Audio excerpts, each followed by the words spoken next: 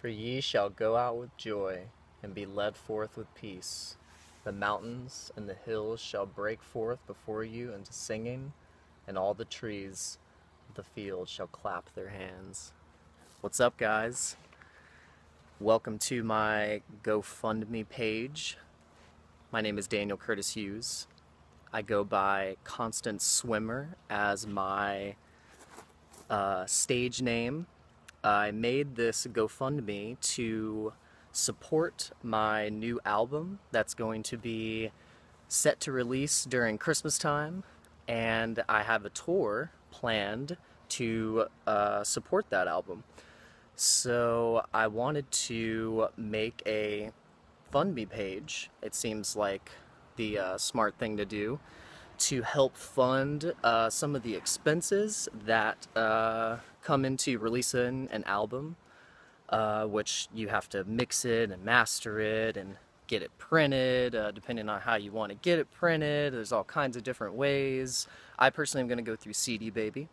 But yeah, so there are lots of things that need to be funded for the album and the tour. So to explain a little bit about the album is called Momentary Lapse. It is, if you're a Pink Floyd fan, it's kind of a play off of their A Momentary Lapse of Reason. But yeah, I really like that name, Momentary Lapse. So it has 8 tracks. I've been working on it over this past year in 2017. Been playing a lot of the tracks live, but finally was able to, throughout the year, get all these ideas into a session and conceptualize it into an album called Momentary Lapse. So with that being said, it's mixed, it's ready to go. It just needs to be printed to be able to sell it to the world, and also to be able to bring it with me along the tour. So the tour is going to be through January 15th through the 23rd. The first 2 dates are going to be in Georgia, Carrollton, Georgia, and Macon, Georgia. And then we'll be heading to Long Branch, New Jersey, and then Pittsburgh, Pennsylvania, Baltimore, a show in Ohio, and then back to Georgia and Athens, and then ending it in St. Augustine. As a courtesy to whoever donates and visits the page, I will have a nice detailed list of the things that that I would need for making this tour and the album happen.